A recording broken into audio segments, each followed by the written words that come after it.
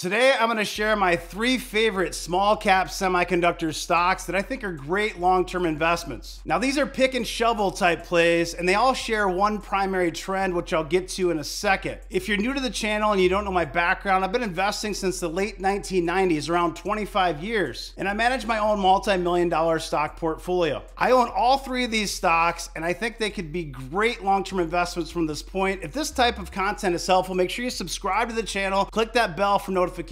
So the primary trend that all 3 of these stock picks share is going to be automotive. Now, one is laser focused on automotive. The other 2 have other areas of growth as well. This infographic here, guys, I shared this on the semiconductor video for our conference session series, and you can see the growth. From 2021, you're looking at $44 billion to $80.7 billion in 2027. Now, this is semiconductors strictly for automotive, and the colors represent different segments within that growth. Now, the total compound annual growth rate is around 11.1%, but you can see some areas have higher growth than others. And if you think of the road to 2030, so you look at cars back in 2010, look at 2020, then look at 2030. So when you think of autonomous driving and ADAS systems, so that's advanced driver assistance systems and electrification overall, this is a huge megatrend. And if you look at full centralization, it goes from about 70 tops right here in 2020 to 1,000 tops in 2030. So on your screen here, you see this infographic, and this is not even fully autonomous. Applications from front view camera systems, you've got night vision, surround view cameras. All this requires semiconductors and related equipment. So automotive is being fueled, that growth's being fueled by electric vehicles, but really digitization as a whole. So if you look at vehicle sales here from 2016 to 2027, now this is going to be in millions. So you're looking at 2027, about 16.2 billion vehicles. And you can see that's impressive growth from 2023. Now this is just for electric and battery electric vehicles. Electric vehicles accounted for 10% of global sales last year in 2022, and this could quadruple by 2030. So 10% of all new cars in 2022, that's an increase from 8.3% in 2021. EVs, of course, continue to become more popular year over year, and consumers are making the switch from gas-powered ICE vehicles to battery-powered ones across the world. And governments are encouraging this and even forcing it, doing things like the Inflation Reduction Act, giving tax credits, and so on. Digitization of everything will push the share of semiconductors in the total new premium vehicle bill of materials or BOM to more than 20% by 2030. That's up more than 5x from 4% in 2019. So vehicles are becoming more so, they're essentially computers on wheels. So what are some pick and shovel plays that can benefit? We'll get to 3 of those here in a second. This infographic here showed you that growth. 4% in 2019, 12% 2025, and 20% by 2030 on that bill of materials or BOM. So the total addressable market for automotive silicon will more than double by the end of the decade, 2030,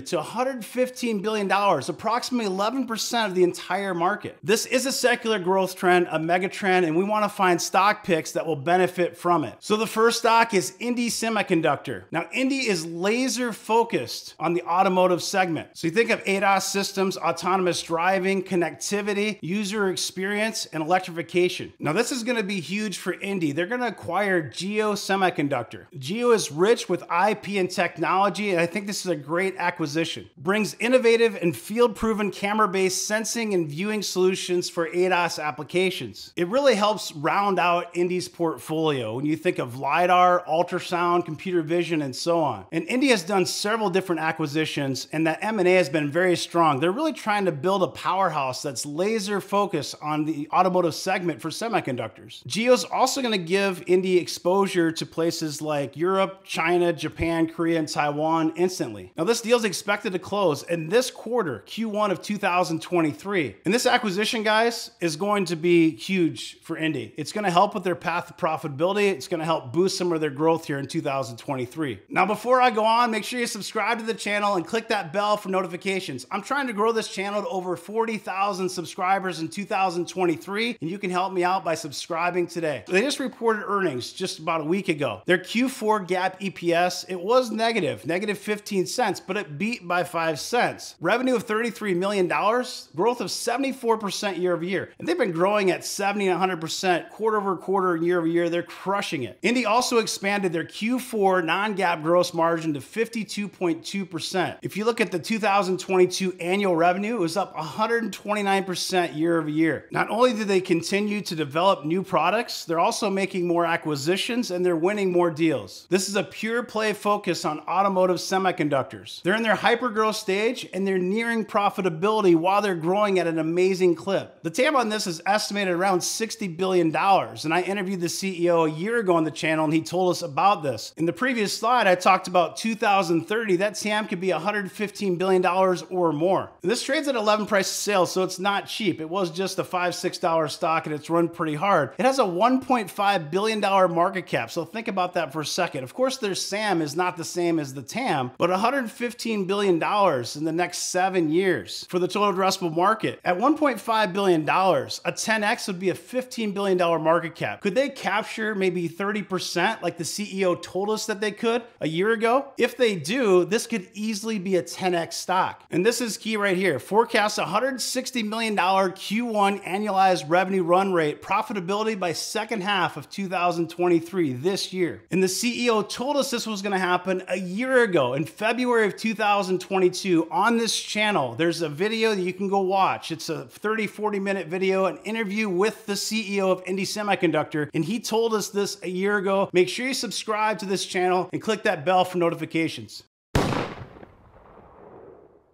The second stock is SITM. Now this is a precision timing company. They're focused on MEMS chips, precision timing versus the older quartz technology. Our programmable solutions offer a rich feature set that enables customer to differentiate their products with higher performance, smaller size, lower power, and better reliability. And this is critical for the higher end products. Everything from Apple, which is their largest customers, to Tesla with their Dojo system, to electric vehicles in general. And I'm going to share a couple different companies they're working with that are new customers, and even aerospace and defense. You think of rocket ships and satellites, it's very critical. These are high-end products and they need reliability, they need performance, and these companies are willing to pay a premium for that. So reasons to buy SITM: advancements in data centers. So they're going to capitalize on several of these megatrends, not just automotive, but automotive is a new and upcoming segment of their business. But you think of data centers, 5G, Internet of Things, aerospace and defense, automotive, and more. These secular growth trends have led to increased demand for precision timing solutions. This is a pick and shovel play that will benefit from these megatrends. On SITM's most recent earnings call, this is a quote: "This will continue to expand our SAM from about $1 billion last year to about $4 billion this year, or $4 billion by 2024. They're also sitting on about $560 million of cash and cash equivalents. That's a lot of cash for a market cap of this size. Total assets is about $678 million. They only have about $45.7 million in liabilities, zero debt. So SITM's a $2.5 billion market cap. And it's sitting on $560 million of cash. That's a lot of cash for a market cap of this size, like I said. And it could easily 5x. You think of 5x from $2.5 billion market cap, it only needs to get to $12.5 billion.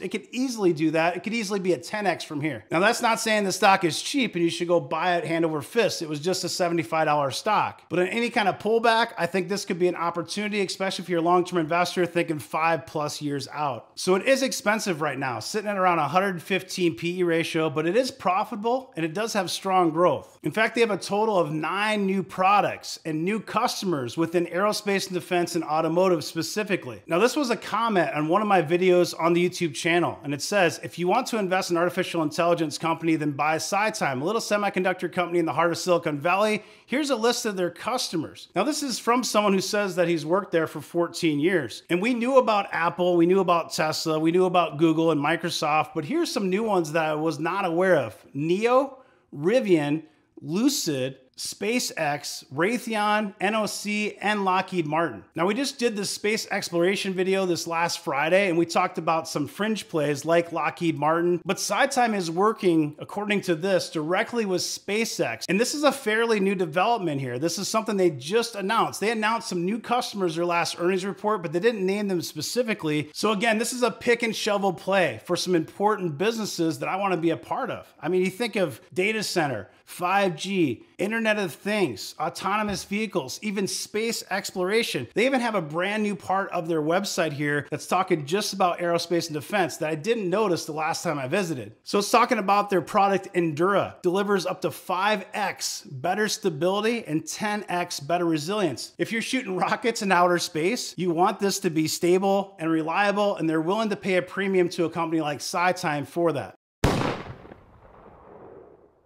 Now, before I go on, guys, I need to announce this video is sponsored by The Motley Fool. If you'd like to see the 10 best stocks to buy now, visit fool.com/firedupwealth. You can also check out our private community in Discord by visiting patreon.com/firedupwealth. The third stock on the list, ACLS is the ticker. The company is ACLS. So this is a semiconductor equipment manufacturer. They sell their products to foundries. The foundries make the semiconductors. This is another pick and shovel play, but different than the other two, because this is focused more on building the equipment that actually manufactures the semiconductors themselves. And the primary reason I'm bullish on this company is their primary driver for growth and their primary focus really is going to be around automotive and electric vehicles. And I mentioned earlier, global EV sales were 10% of automotive sales in 2022. There's a lot of room for growth. There's a huge total addressable market. This is a $4 billion market cap. We bought this in Discord back in 2021. It was only a $1 billion market cap, so a very nice return in just a couple of years. And this is why it's important to be part of our Discord community, because I haven't talked about this stock on the YouTube channel very often, but we were buying this thing when it was in the $30, $40 range. It has around a 22 PE ratio, a little bit less than that now, but very strong growth and profit margins. So this, in my opinion, is a very reasonable valuation. The risk and the reason why it's probably not even more expensive, the company has a high dependency on China. I hope this video is helpful, guys. Make sure you subscribe if you're new to the channel. Click that bell for notifications. Drop me a like, drop me a comment. Let me know what you think about these stock picks. Drop me a comment below. Have a great rest of your day. Take care.